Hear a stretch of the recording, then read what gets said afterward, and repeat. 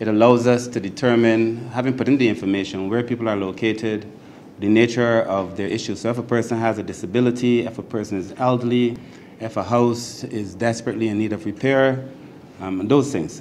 And so far on that geospatial map, we've already inputted information for 15,983 clients from the ministry. And in total, we have 17,244 persons. So we can tell if, for example, there was to be an event today, we can tell where those persons are located. We can tell the bus routes in relation to where the persons are, how close the nearest emergency facility is. Those are the things. And we are moving toward this because it allows us to make decisions faster, whether it is before the hurricane, after the hurricane, before the disaster, after the disaster. The idea is to be able to get to the most vulnerable. You obviously want to use this opportunity as well to make an appeal for persons to come forward if they know where persons are, who they think are vulnerable, so that we have this information, we can put it into the system, but also so that we can make decisions.